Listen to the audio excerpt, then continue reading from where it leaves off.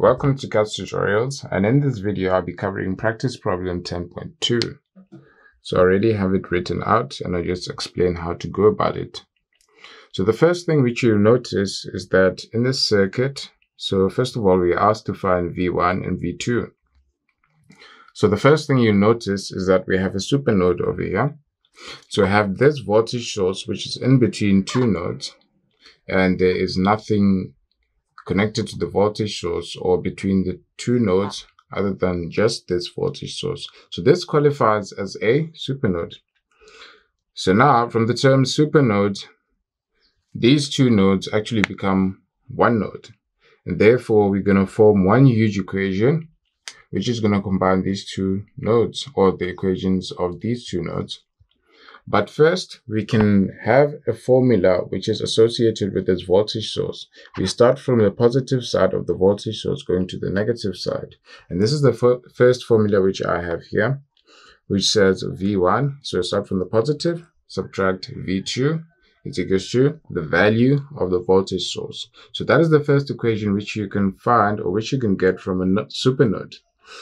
So you move from the positive and subtract the one which appears on the negative side and equate that to the value of the voltage source.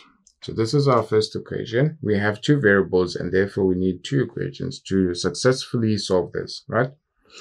So after that, I just manipulated this formula by taking this to the other side of the equal sign. And that is where you will have your value for the voltage source added to this, because when it comes this side it has a positive sign, right? So now we move on to the second equation which is going to help us, and that second equation is the equation of the supernode. So the equation of the supernode we form that by just adding the equations on this side with the equations on this side. So doing that using nodal analysis, we have V subtract 75 divided by 4. Then we have V1 divided by J4, which is what we have here. V1 subtract 75 divided by 4. Then we have plus V1 divided by J4. And on this side, we have V2 divided by J1 plus V2 divided by 2. This is 2 over here. Right? So that is what we have here. V2 divided by negative J1 plus V2 divided by 2. So now we're going to multiply everything by a value which is in a way going to be common among all of them.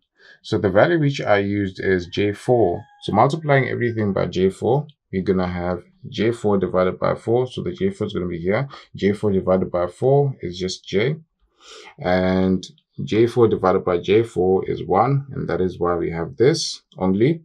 And J4 divided by negative J1 is negative 4, and that is why we have this in our equation. And J4 divided by 2 is J2. So this is our equation after multiplying through by J4, right? After finding that equation, all you have to do, or something which you can do quickly, is to just group the variables according to, so group the terms which have the variable which you're actually interested in, right? So if you look here, we have JV1, which is that over there, JV1, and we also have 1V1, which is what we have here. So 1 plus JV1, that is what we have from this and that. And this is a constant, which is negative J multiplied by 75. Taking that to the other side of the equal sign is going to give you positive J multiplied by 75.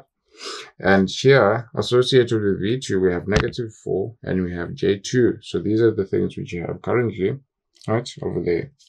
So now that we have all of that, here's something which we're going to do. We're going to take this equation over here, which says V1 is equals to the value of the voltage source plus V2, and substitute it where we see V1.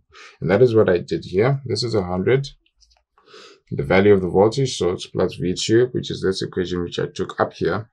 Multiplying these two brackets, we have the same thing which you have in the bracket after multiplying by 1.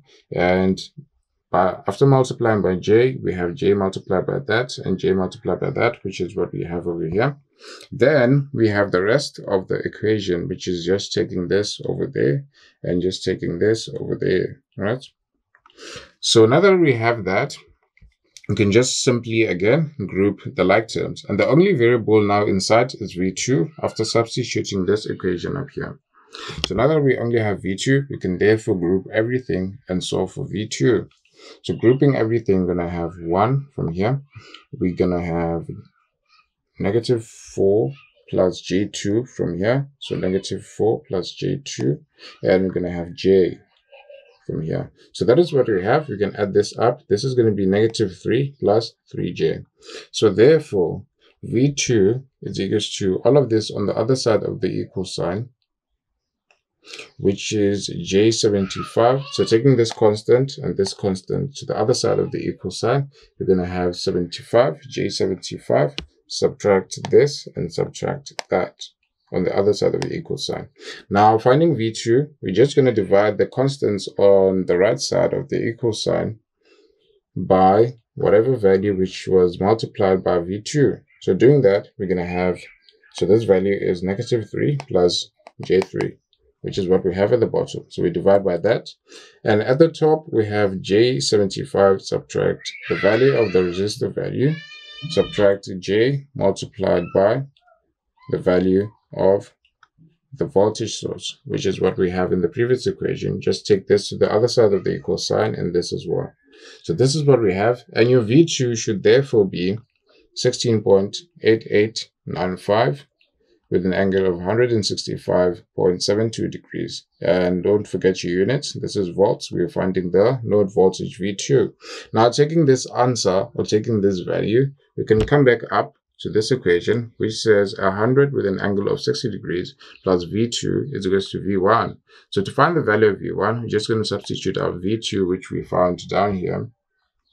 Substituting that in there, we're going to have a V1 of 96.8 with an angle of 69.669 degrees volts, right? So those are your two values of V1 and V2.